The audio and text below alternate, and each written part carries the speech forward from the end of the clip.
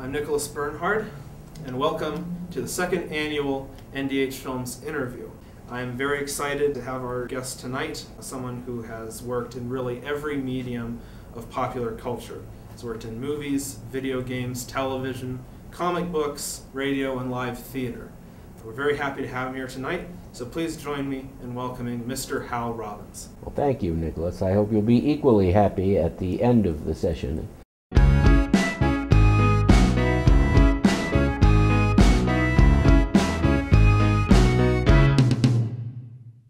A lot of people know you as the voice of Dr. Kleiner in the Half-Life series. Yes. But they may not know that you had actually written and starred in a movie, Kamillions, and that was 1989. My friend, Bob Shee, who is a gentleman living in San Francisco, wanted to make a movie, and several scripts were produced for it. None of them were satisfactory. Finally, Michael Anderson began a draft that he and I finished, and we thought it had enough humor in it to go ahead. Sam, congratulate me. I've done it. I've done it. I've been in resonance with an alien plenum for 18 minutes now. Look in the viewport. The viewport. Oh, over here. Oh, no, wait a minute. What am I doing? Forget about the viewport. Go over there and check the emission counter. Check the emission counter. Oh, no, wait. I can just balance it from over here. Check the monitor. You stay on the monitor. Dad, slow down a minute. I haven't understood a word you said.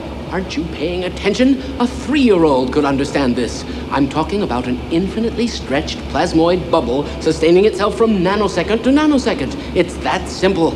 Our budget was never great. It was $1 million, roughly.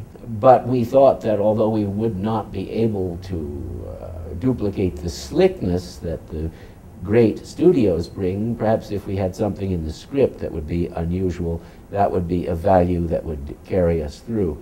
Unfortunately, there were a number of people working on the film who thought all of those things were very un-Hollywood and did their best to cut them down, leaving us with a much weaker entry than we would have otherwise. And I understand that the director of Kamillions, Michael Anderson, he went on to become a director on The Simpsons. A supervising animation director, and I believe Michael's name is on just about every episode of The Simpsons that comes out now. We, Michael and I, have eventual hopes, perhaps, of restoring the movie. I pay each month for 90-odd reels of film to be stored in the vault in Los Angeles. If I stopped paying, they'd be thrown out. The version that you might see, which can be completely seen online, is very unfair to Kathleen Beeler's cinematography. The color timing seems atrocious, and it was much better done originally. But matters get out of your hands, and there's not much you can do about that. One thing when I was watching the movie is that you've got all these people running around this house. There's a birthday party. There's misunderstandings. You know, there's a lot of romance. It really seems like more like a comedic farce, like Much Ado About Nothing, more than a B horror film. The setup of farce is there. Michael Anderson and me understood this, but not many others did. The producers, only familiar with Kung Fu films, certainly did not. Some people we would tell to act in a certain way, and they would say, well, I just don't see it that way, you know, and we couldn't explain why. And the result, as you've seen, is somewhat uneven. I see Lovecraft as an influence on the movie. You've got names like Pikmin, there's the Miskatonic University. Yes. There's the idea of other dimensions. And once again, only a few people even knew what this was about, and others thought it meaningless, and they would cut out what we would put in, but and some of it remains in. What is it about Lovecraft that has given his work such longevity? What strikes me about it is that there is a backstory of cosmic awareness, which is completely at odds with Lovecraft's stature as a regional writer, which he also was. But he also had an interest in astronomy and in the great length of time that it took to create the universe and other scientific facts, which for him were used as a basis of supernatural horror, and nobody had really done that to any degree before he came along. And other writers have just not been able to resist continuing this and building on the mythos, and even our movie does in some small part. Mm-hmm. What's the key difference between what we would see on like a VHS edition of Kamillions and what you and Anderson could release in a perfect world? Well, there were more scenes because we went outside our set in Emeryville to, it's important, I never could make the people who were cutting the film down understand that you want to open up so you don't feel so claustrophobic, just to have exteriors, to be outside. My late brother appeared in them and did a comic turn. I'm sorry that that is gone, and it would be great to restore it. You were living in San Francisco, and Mark Laidlaw was in San Francisco at the same time. He He lived within walking distance of me at that time. He had written some books, one very Lovecraftian in nature, The 37th Mandala. I illustrated that, or I did some illustrations for it. But by his account, he got called up to Seattle to work with this new software company, Valve. Yes. And so how did you become involved with the Half-Life series? Well, he, perhaps he'd seen the Kamillions material, I don't know, or he might have been familiar with my stage and nightclub work, which I was doing even then. So I was cast in this wonderful and amusing part of Dr. Isaac Kleiner. And the recording sessions actually allowed me to do a little free association and contribution of my own. So that was a privilege which I took advantage of. Was there any difference from your perspective between working with Valve on the first game and then Gearbox for the expansion packs? Only that a lot more care was taken as we went on to do multiple takes and to provide all sorts of possible shades of recording that could be used. As an actor, what do you look for in a director? What sort of guidance is effective and what isn't? Well, as long as I'm able to make a suggestion, then I feel that I won't be bounded by a setup that lets me be less than fully expressive. And I guess a good director will treat you as though you have something to contribute, and then who knows, you might. Now, I've heard Ellen McLean, another wonderful voice actor for Valve. Yes.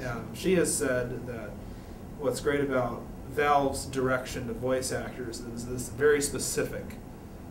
Like they'll say things like, you know, they want explosive indignation.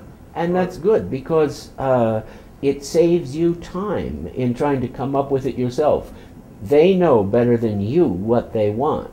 You know, you give them that, and then you bring elements of your own personality into it, which humanizes it. So they're really doing it right, than to say, oh, just see what you can come up with. You might get something good, but it's always best to have artistic direction, to know what you want from the beginning. Alongside Dr. Kleiner, a lot of people know you as the Keeper of Secrets. The Master of Church Secrets. Master of Church Secrets in the Church of the SubGenius. Yes.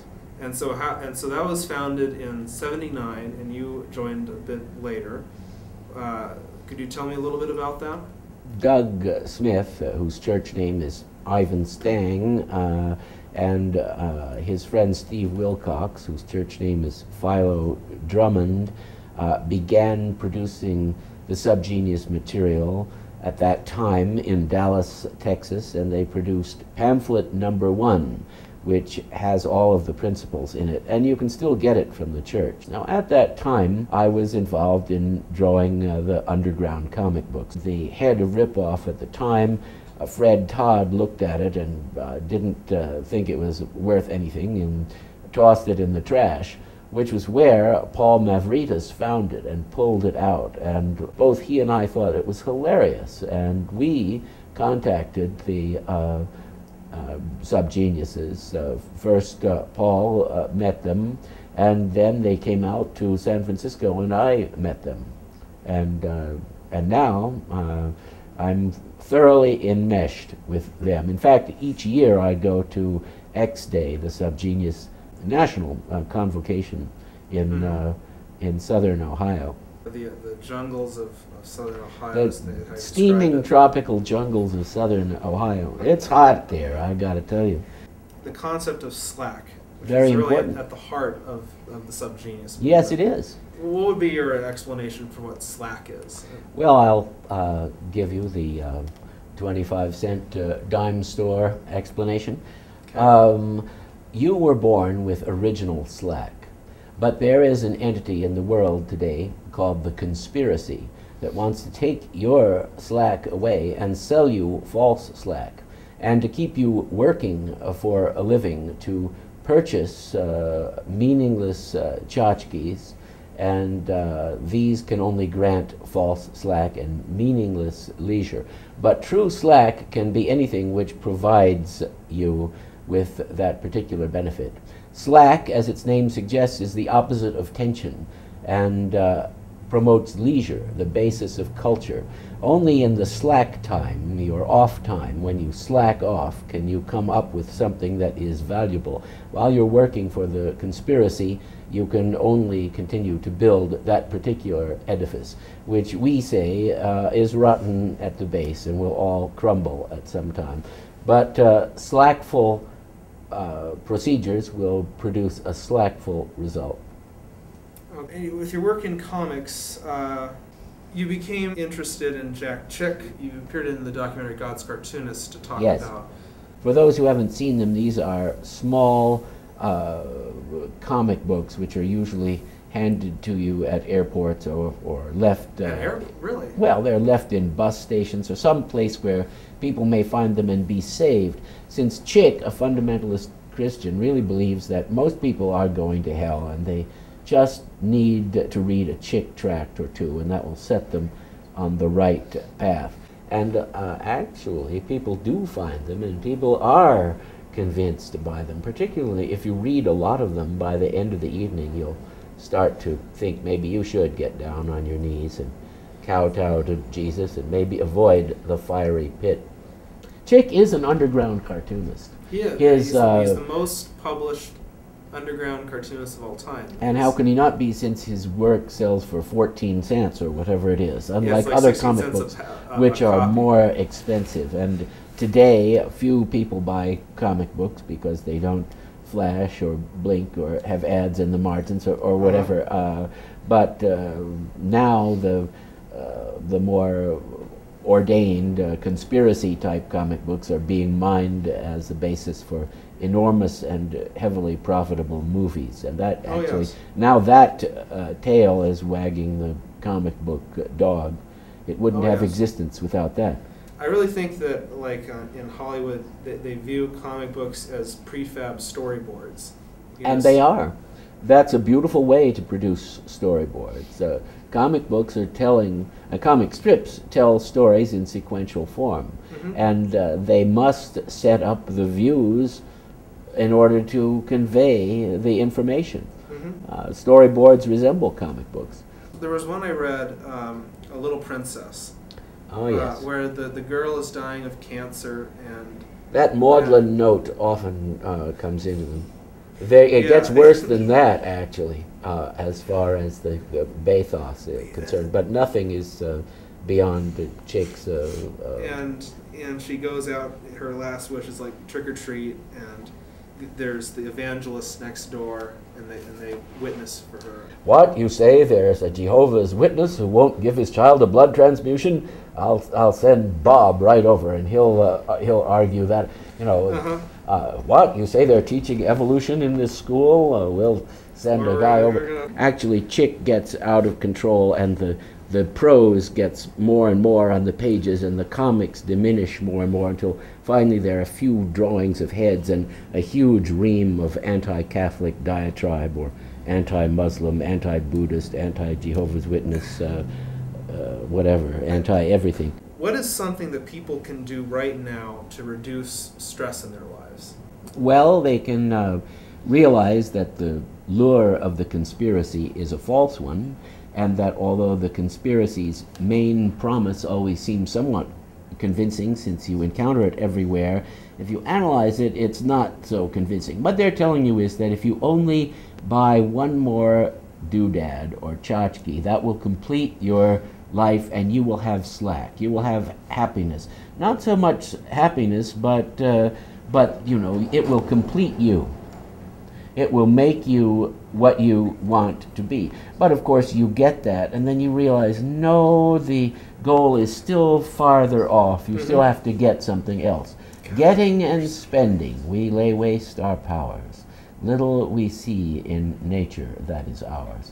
But on the other hand, if you're searching for your own personal satisfaction and following your own bent, you have a greater chance of being satisfied and ultimately being a more integrated personality and happier person. What's the greatest gift that someone can receive in their lifetime? I think to be able to do what one sets out to do and not be diverted into another path, and to learn whether or not it works rightly or wrongly. My last question, I wanted to take a page from the film critic Gene Siskel and ask, what do you know for sure? What do you know for sure in your life? Well, I suppose basic scientific facts are sure at a certain level, but beyond that we must choose to believe what sources we seek out. But the one thing that seems fairly sure is the Socratic admonition to know yourself, know thyself. If you know what your own feelings and desires are, you'll have a much better opportunity of trying to satisfy them. So one should look unflinchingly as one can at one's own self. And I'll just throw in that we subgeniuses believe that this is what the universe intends.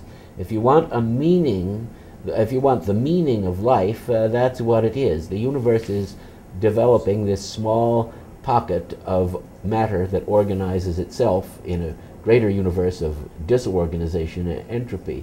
This organization will eventually be able to look at itself and to know itself. So this is the purpose that things are moving toward.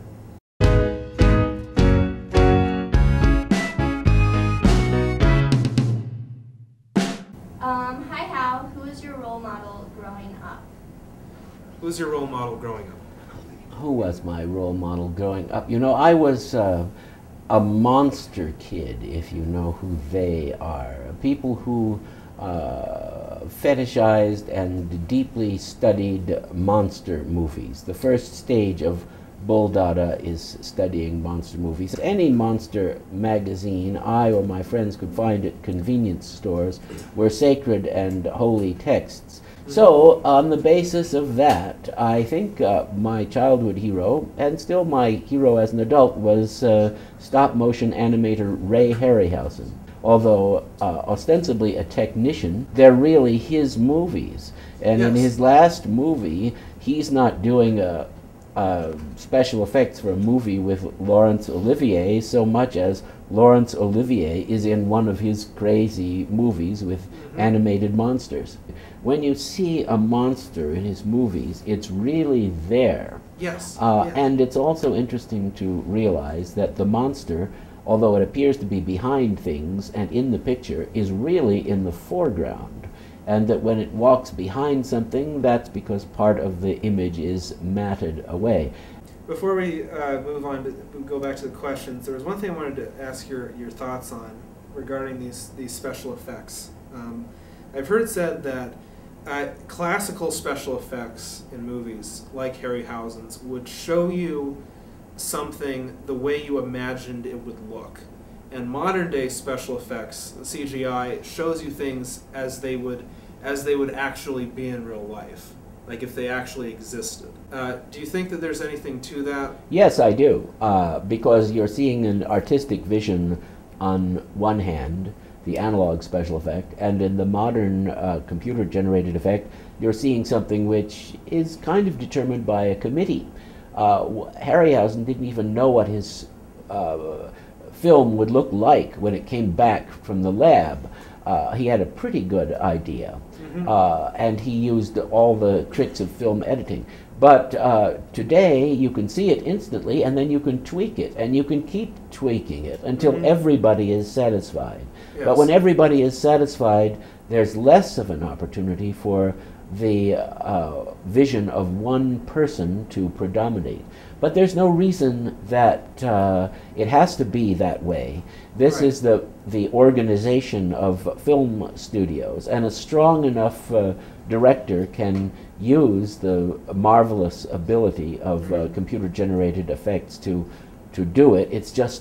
It's hard to make it out of committee. Even in the little film that I made, you really have to struggle to get your intent known. All right, what's next? All right. If Half-Life 3 was announced, would you still do the voice of Dr. Kleiner? I'd be very happy to if I were asked to do it. I'm not the one who makes those decisions, but I'm eternally standing by to resume that role, which it's an honor to have been able to do. How is Paul Mavrides as a housemate?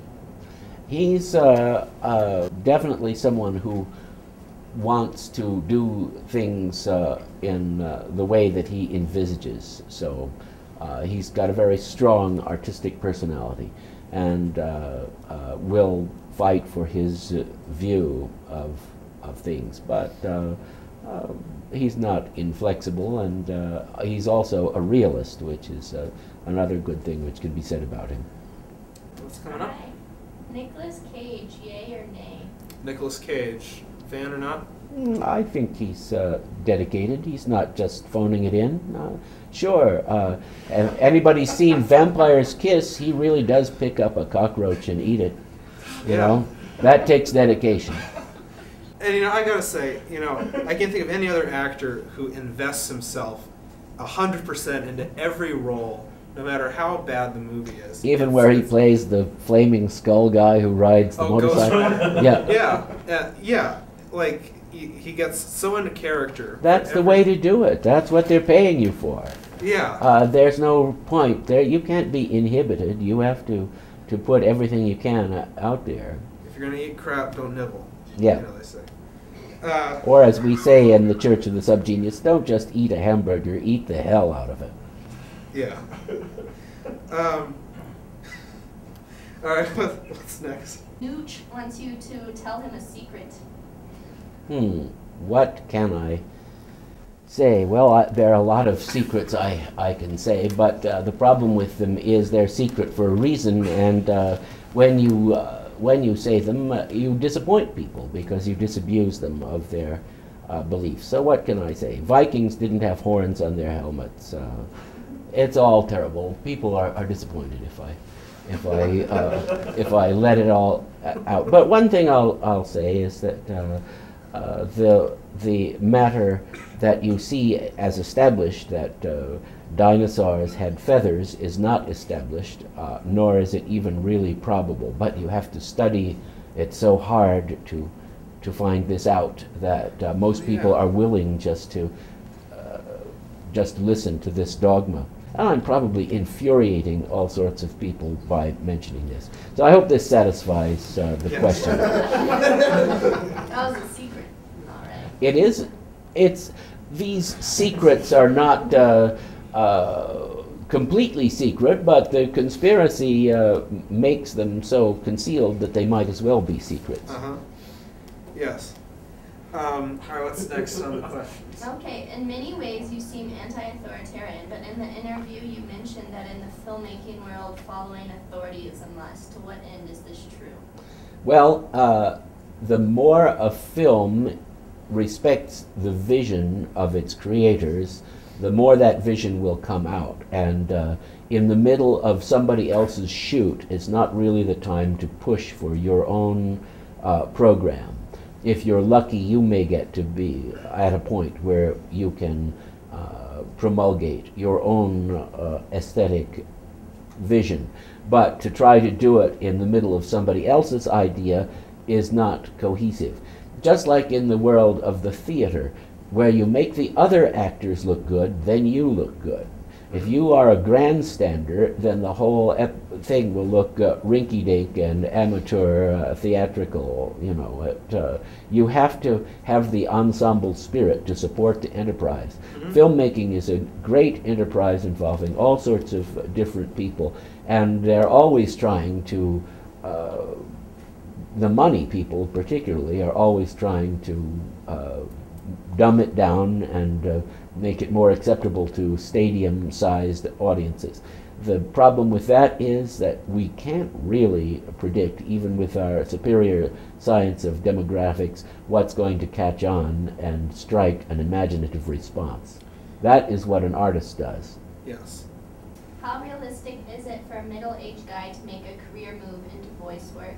What areas are most in demand these days? Video games, television productions, animated movies? Well, they might want a middle-aged sounding voice, and then you'd be just right.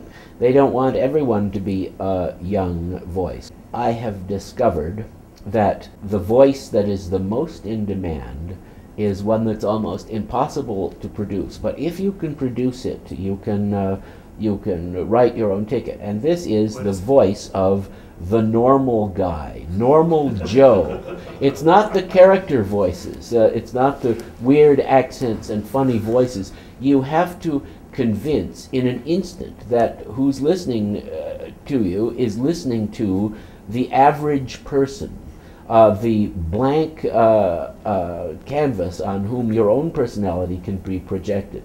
And there are people who have developed this to high skill. You should have in your repertoire the everyday voice, if you can produce it, because no one knows what it is. Only a producer will recognize it and say, that's what I'm looking for. Hi, Hal. Fascinating interview.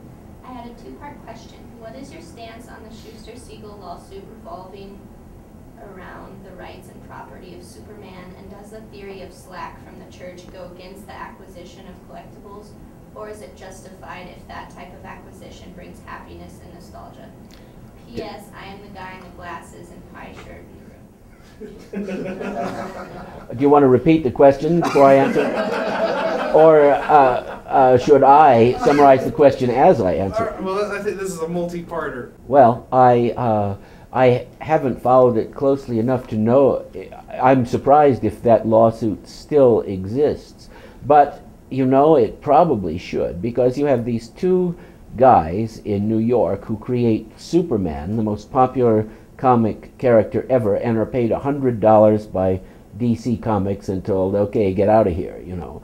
When they came up with it, they should have benefited from it.